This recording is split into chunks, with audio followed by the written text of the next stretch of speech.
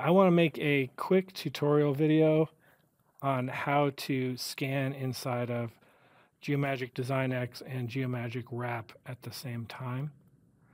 So I'm going to come over to Wrap here, and I will just go ahead and connect and go inside of the scanner.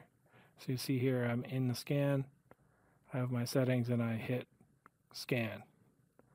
Now I'm going to click over to DX, Live Capture, Scan. So now I just grab the scanner, let it start up, and you'll hear the audio from both softwares. You can notice that right away, that the audio from both scanners is coming through at the same time.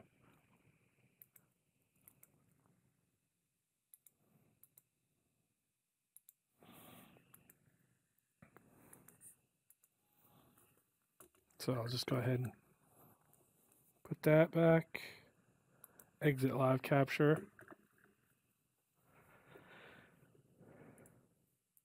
fit the screen there. So we have the scan inside of DX, and then you see that we have the same exact data inside of Wrap. So you have the same exact data set streaming in from both, from one scanner into both softwares. So that is a little interesting tip.